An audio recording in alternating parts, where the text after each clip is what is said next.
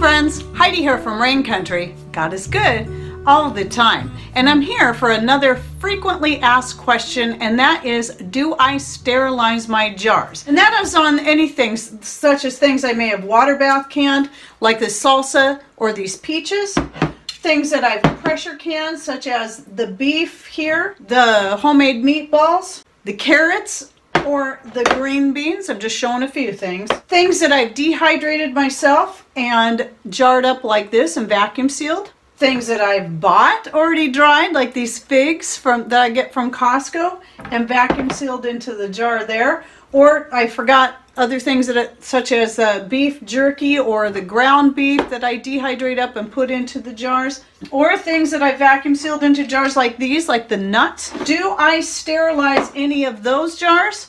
Or what about when I'm making vinegar or fermenting things like the hard-boiled eggs I'm fermenting in beet kvass back here, or even making homemade wine? Do I sterilize any of my bottles and jars?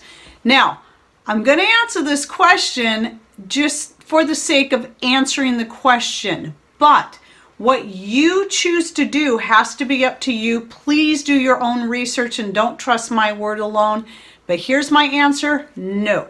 I have never sterilized any jars for anything that I'm preserving. Now, especially when you're talking pressure canning or water bath canning, the jars are getting sterilized in that process anyway. As far as vacuum sealing or making wine or vinegar, no, I never sterilize my jars. And on any of this stuff, I've never had an issue. Yes, I do make sure my jars are clean when I go to use them, but as far as sterilizing them, I have never seen a need to do that. Again, I want to stress, this is my own personal opinion and my own personal choice. You must research for yourself and talk to other people that may or may not do that and figure out what you think is right for you, because everybody's going to have different opinions and thoughts on this. My personal thoughts is, just like when my kids were babies, I didn't sterilize any of their stuff because I believed it was important for them to be exposed to the natural viruses and bacteria and things that are out there, because that is what strengthens our immune system. And as a result, my adult children have very rarely ever been sick. And I think that's just one of the ways we protect ourselves. But yes, I do understand the concern about botulism. Yes, it is real. Yes, it can happen. But I've also done the research on that and found out how rare it really happens. But even before learning about that many years ago, when I first got into canning and preserving foods in jars and vacuum sealing, I didn't know anything about botulism. I might have heard of it, but I really didn't know anything about it. I just did this stuff.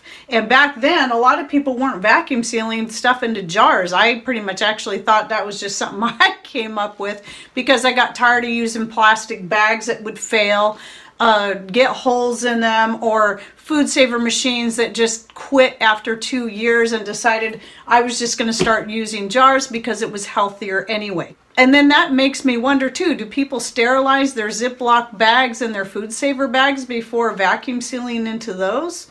I don't know, I've never heard of it, but no, I feel a lot safer vacuum sealing into my own clean jars that are not sterilized than using the food saver bags personally.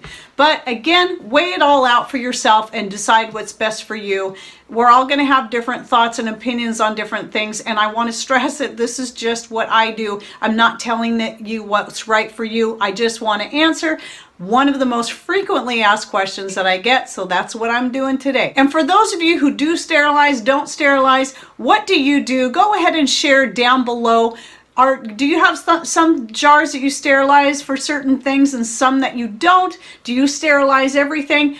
Go ahead and put your comments down below so the people that come in and want to learn all this information aren't just hearing my own personal opinion, but can get some good ideas from you as well. All right, well, thanks for watching. Take care and God bless.